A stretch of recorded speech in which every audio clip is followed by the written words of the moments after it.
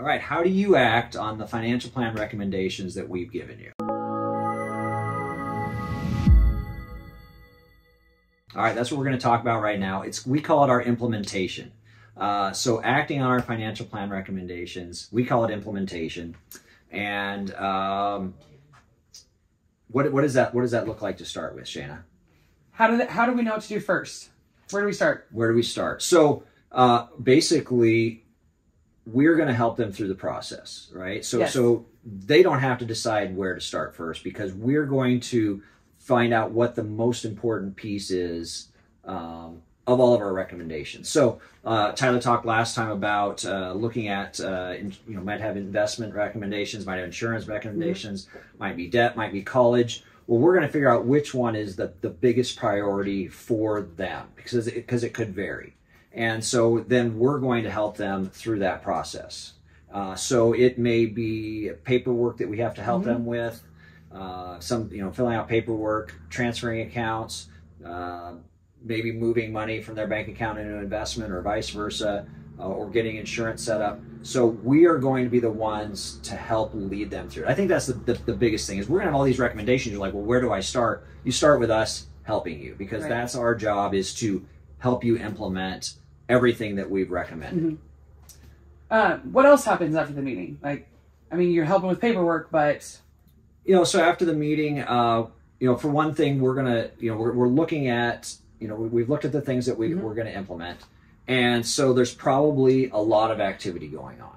So in the beginning, especially when we do a new plan, there are always a lot of things going on for the next 1 to 2 months. Okay. So it could be transferring your accounts, it could be setting up the insurance. And I think one of the important things is we would probably be working with your CPA and attorney on some things, because we're not the estate planning attorneys. We don't do those documents, but we've gathered all of your data through all of this. Now we, with your permission, can share that with them and say, hey, here's where our clients are and they need your help. And so we're going to kind of be the quarterback in steering some of that around, right? So we're not the wide receiver, which is the estate planning attorney. He's trying to get you to the end goal life, right? Well, the end goal is, I guess you want to live, but you're not. Nobody's going to live all the way, but we want to get you to the end zone. And they're going to be the ones that have all the documents to get you there. So, but we got to get them the ball, right? Same thing with the CPA. They might have some tax things that they need to work on for you that we can't help you with, but we want to get them all of the information. Okay. Can they expect to hear from us in between meetings? Yeah, definitely. So, between meetings. So I define between meetings as we're going to implement our plan, and we'll just call that day one. We're going to have an annual review 12 months later. Okay. If need be, we may have a meeting in between. Typically, we don't need to. There's not that much change usually going on, but if something comes up, we will have a meeting. But otherwise, yeah, definitely you're going to hear from us as we implement the things that you talk about. But once we've implemented those things, things might die down for a while after 3 months or so. We're still going to stay in touch. We're going to reach out with phone calls to check in to see how things are going. We communicate weekly via email on some of the things that we're thinking about, not only for you, but for all of the people that we help. We also have newsletters. We also have all of this information that we put out, just like this YouTube that we're putting out right here. So this is all information for you to hear from us when we aren't sitting right there next to you holding your hand and helping you through your process, because we need you to be educated. And then hopefully through seeing some of the newsletters we send out, the emails, some of the YouTube videos, you can ask better questions the next time you come in. Okay, so what are some of those things that we're maybe doing for clients in between that maybe we're not calling them to talk about, but what are we doing behind the scenes? So we're concerned about investment strategy. So whatever investments we're responsible for, we want to make sure they're in the right places. So we might change those investments when need be. We might do some rebalancing on those investments. We might have to transfer money in or out, right? So if a client is retiring and they're starting to live off of their savings, we want to have those distributions going out to them. We got to monitor that, make sure they're getting their deposits on time. They might be investing with us on a periodic basis. We got to make sure those things are happening without any errors. Maybe there's a bank change. We have to make sure that you do the updates on that. Those are very important.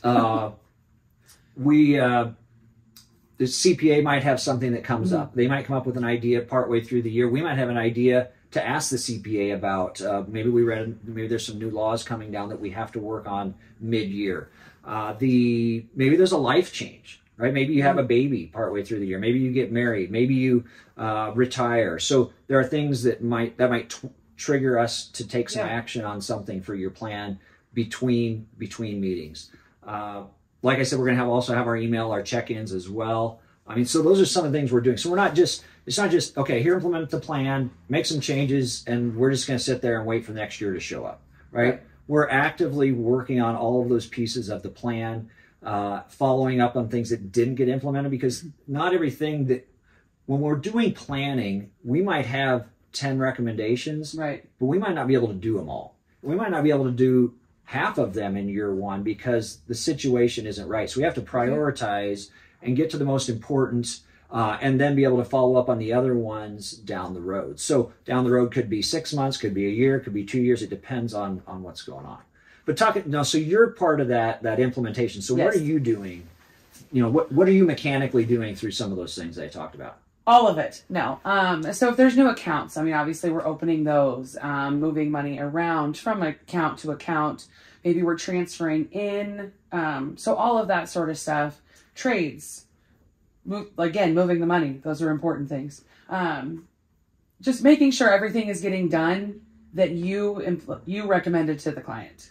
Yeah, and that's Shaina and Cassie. They're very key in that, because that's their job, is to follow all those details, get it done on time, make sure we don't have mistakes, and just make sure all the I's are dotted, the T's are crossed, so we're getting everything done for you, and rely on us to do that for you. So we know the details, and we get it done in an efficient manner so that you don't have to worry about it. You can go on and worry about whatever goals you have in your life. Yes. And I mean, we strive to make it as painless as possible for our clients so they can get the stuff done. So after that, then really kind of it's a year. Next year, we're going to have the same meeting. It's going to be our financial plan review is what we call it. So it's kind of a reset of what we did initially. So we kind of start all over again. Hey, give us the updates. Let's talk about your goals again. Give us all of the data again. We're going to gather that again. We're going to analyze it again, and we're going to have an implementation again. So it's all 4 steps every year. The second year gets way easier because we've seen all the data, right, the first time. Yeah, and there might be accounts that got moved. There might be less paper statements and stuff to give us. Right. Maybe hopefully there's some things that we've been able to help you streamline throughout the last year. But it's important to have that review because plans change. A year later, something is going to be different. And what do we need to address right now? Maybe we didn't get, like I said, maybe we didn't get everything addressed the first time, and now we can take action on the rest of it. So setting the plan up, super important, but then doing the review annually to keep you on track. And then repeat. Right? Yep. What do you, is there anything you want people to know about the planning process? This is kind of our wrap up here, and anything you want to tell them? No, I think you guys have pretty much covered everything that is important, but I know we've said it before, but if you have questions, just ask, reach out. We're here to answer them. Yeah, and part of the reason we wanted to share this was just to kind of give you maybe a better overview of, okay, Ryan talked about a financial plan. I don't really know what it is. And so hopefully you could watch this series and see the things that we do through the process, or hear about the things that we do, and be comfortable with that, because we want you to be comfortable, because we think we can do the best for you once we've gone through a financial plan. Yes. But if this has been valuable, we want you to share this with somebody you know and care about. Please like it or subscribe to our YouTube channel as well. And let us know if you have any questions, and we'll see you again next time.